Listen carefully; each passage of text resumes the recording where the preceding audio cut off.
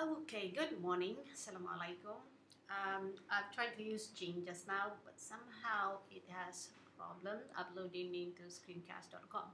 So now I'm using Snagit. Today, I'm going to talk about the soft skills that has been highlighted by the Malaysian Higher Education departments under the Ministry of Education. This is what I highlighted in CADE, Center of Academic Development in Education, Malaysia. Okay, the soft skills are divided into 4 domains basically under cognitive, psychomotor, social, and affective domains. And the 7 soft skills listed well together. The first one on the list is communication. You know how important it is that we are able to communicate our ideas, our thoughts, our feeling, our thinking clearly so that others can understand and no miscommunication happens, right? Okay, another second on the list is teamwork. Third, leadership. Number 4, critical thinking and problem solving. Number 5, professional ethics and moral. Number 6, entrepreneurship, and number 7, information management and lifelong learning. In our course, BES 3053,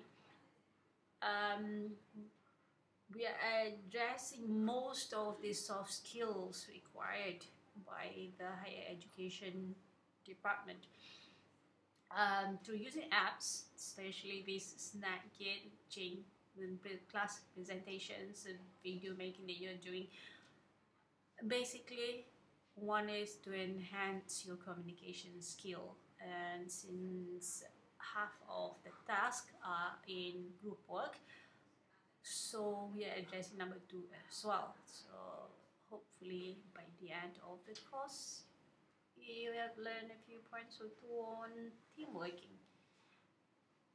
And in producing the video, you have to think critically and solve your problem when you face it. Basically, you all know that sometimes if the video that you shot in different formats, you have to convert into the acceptable format before you combine all the videos together, right?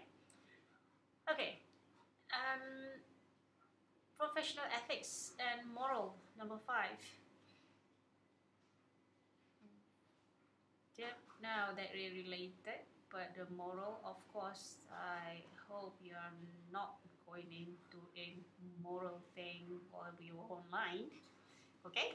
And entrepreneurship, not really relevant basically, but number 7, information management and lifelong learning, is very much relevant to our course.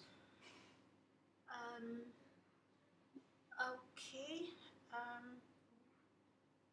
that's it. We'll continue later. Thank you.